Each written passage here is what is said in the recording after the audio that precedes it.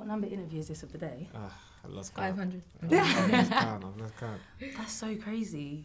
Is this still crazy to you? Yes, this is shitty nuts. I used to none of this. I used to none of this. I just think that's mad that like you've come from people not knowing your faces to your faces being trust everywhere, innit? all over London, all over Twitter, all over all types of social media. It's mad, man. Which is mad. How do you ever have to just like step back and be like, just take it in? At times, man, because it just doesn't feel real. Like it's proper overwhelming. Like seeing your face on posters.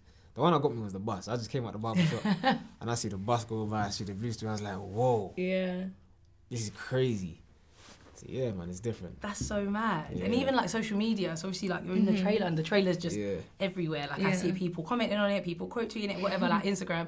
So like even that, just like, you know, like Instagram ads, you're scrolling, you see yourself. How mad is that? Yeah, it's mad. Like, it's crazy. Just Snapchat ads, Instagram ads. Yeah. Crazy. That's insane. Right, cool. I've got a little game for you guys. Yay! A little game for you guys. It's a 2-player game, conveniently. So I need one of you needs to be the describer, and one of you needs to be the guesser.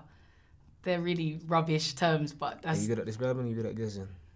Depends what the topic is. The topic is ends and either songs or people or areas. You describe. You describe. Okay, cool.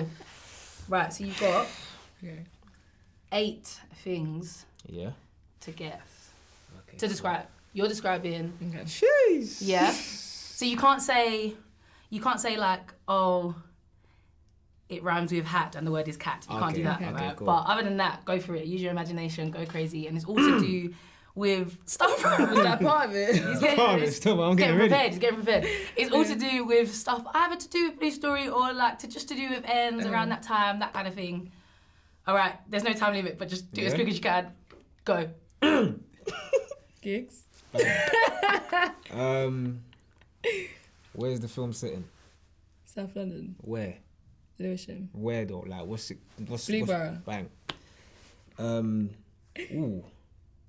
Don't think you would know this one. She's a bit of a goody two shoes. You can hum it. Try me. Maybe. I ain't even heard this song for time. Like, I don't even remember it. Oh damn.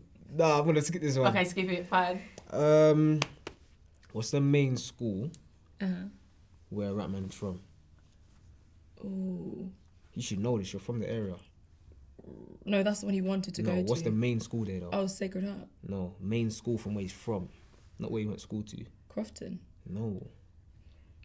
Deptford Green. Yeah. He went to Deptford Green. I said the main school where he's from. The area. Where he's from. He's from Deptford.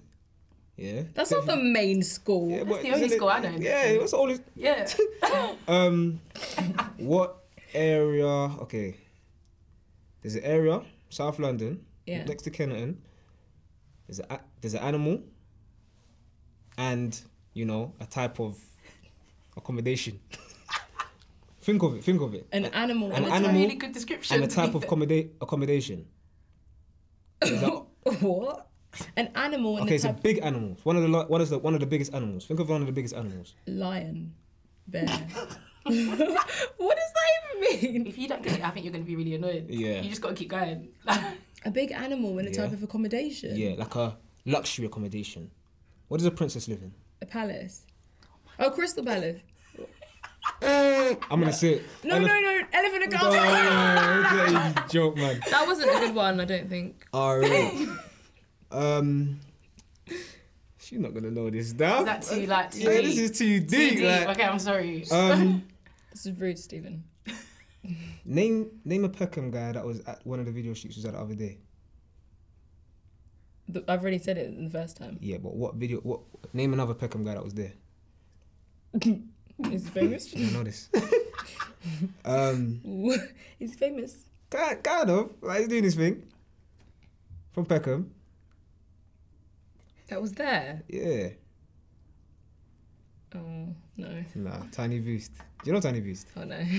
Alright, cool. Think of another. This is the last one. Think of another place in the Lewisham borough. Like... Catford. Oh, cool. Got it in one. That was... You know what? You saved it with that one. Yeah, because I couldn't get Elephant and Castle. Yeah, because I'm from that area. So you actually said Crystal Palace when he said an animal. I know. animal called Crystal. Because he Yeah? was going to tell me, I panicked. I didn't know there's animals called Crystal, but... No, that was good though, guys. Well done. Well done. Thank you. Hello. It's good. How are you? Yeah, man, I'm good, man. I'm excited. Blue Story Time and all of that. You know, my favourite film. How does it feel, right, going from obviously writing that the mini series, like it being a mini YouTube series, to it being this phenomenon that's on buses and in stations and stuff like that? You know what? It hasn't even fully kicked in yet, you know. I think because I know there's still so much more to come, and we got opening weekend and we got this and we got it's just, it hasn't kicked in yet. I'm hoping maybe tonight there'll be a reality check when I see the premiere version of it. And yeah, but I'm happy though. Like, I did see a bus the other day and I got excited. You know, I can't believe my face on bus, but I'm happy. It's all good. That's good. Stephen was saying he came out the barbers and saw his face go by Yeah. on a bus, which is mad. And I literally had to walk, because I take Uber everywhere practically. I said, nah, I'm taking the train today, man. So I walked down to the high street, and as soon as I got to the high street, the bus is just there waiting for me. That's sick. Oh yeah, that was this. That's so sick. Coincidentally, this wasn't even planned, but I had an interview yesterday for a publication. It was with Tiny Boost, and we were talking about his involvement on the soundtrack and stuff like that. And he was basically saying that it's sick because he actually had this desire to work on stories, or to work in some sort of capacity on stories like Blue Story, or like certain kinds of dramas or those kind of programs. And how important is it for you, I guess, to showcase what you know? You know what I mean? Like your reality, your life. I think it's important because TV and film can't just be one person's perception. You know what I'm saying? Like, if film and TV is meant to reflect the world, then you need to see all the world's stories. And the reason why I say this Blue Story is one of a kind, because a lot of these stories coming from in a similar genre is all based on a stereotype of what they think it was like down there with this type of slang, what they think the slang was and how they think they acted. But this is literally all based on personal experiences, you know. So, and this type of story needs to be told. Like, people think stories like this can't have no depth, can't have no meaning, can't really get no emotion from it. It's just shooting and bang, bang. But this is going to make you know the difference now, because you watch this film when you go on a journey, you know what I'm saying? Yeah, no, definitely. I think also, so right, with Blue Story, with other films, you've got sort of like someone who acts as a director, and then someone they might outsource to get the scriptwriter, and then they might outsource to get someone else and whatever. Whereas this is your baby. Do you know what I mean? This is literally your... narrated it. Exactly. Outcast it, sat in that whole edit set and all this. Exactly. It's a lot, but you have to be hands-on. Like, if this film fails, for example, God forbid, I'll put my hand up and say, boy, I tried my best. What can I do? And if this film wins, I can take my hand up and go, I tried my best. Because if it fails and you didn't put your all in, you're always going to wonder, maybe I should have just been more hands-on. Maybe I should have sat in on that. So most stuff, nothing went by without me knowing.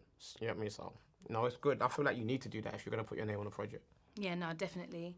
And also, again, going back to the soundtrack. So how, I guess, obviously, I know that your involvement with the film was 360 involvement or hands-on, but with the soundtrack or with the sort of anything to do with the promotion or anything like that, like how involved were you in sort of the whole process, or how important do you think it is for you to be involved in it? I haven't been involved in the full promotion of the soundtrack yet, only because I've been so busy with the film. But picking the artists and all of that, that's down to me.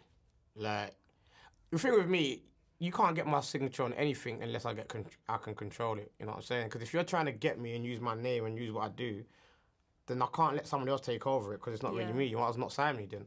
So with me and everything, it's like, who do you want in there? And I'm like, I want gigs, I want rare. And I had a list, and I was like, oh, it's the fact that you said Tiny Boost. Tiny Boost, I saw him doing an interview in one of the blogs where he's just talking about Joe, and in a positive light, but he's not glamorising it.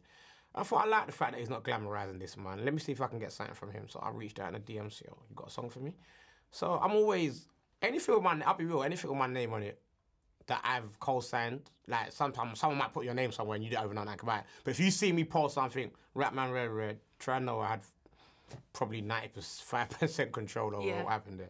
Cool. It's my last question. So obviously we've had the sort of the YouTube series and that kind of thing, and they just started blowing up, and then now we've got like this full feature-length film. What's next for Rapman? What can we expect from you? I'm going to the States for a while.